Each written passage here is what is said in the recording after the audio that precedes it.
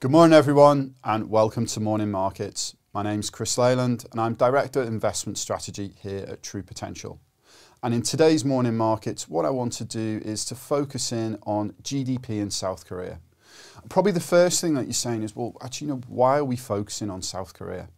So South Korea is often seen as a bellwether of future developments in the global economy and also global economic health.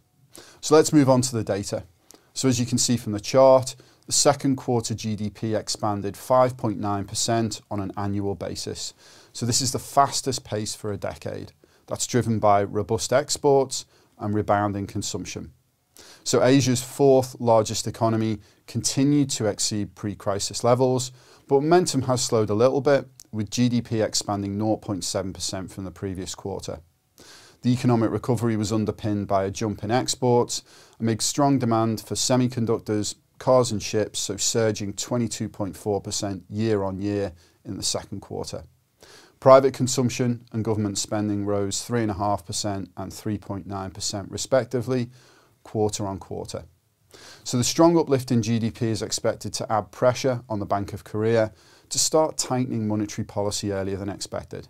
The central bank has focused more on reducing financial risk as low interest rates have fueled speculation in property, stocks and cryptocurrency, leading to some nervousness of asset bubbles. We're now seeing many economists predicting a rate hike as soon as next month. So what can we take from this overall?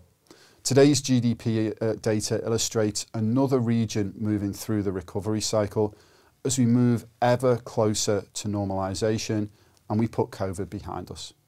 Thank you very much. I look forward to speaking to you soon. Subscribing to the True Potential YouTube channel is quick and easy.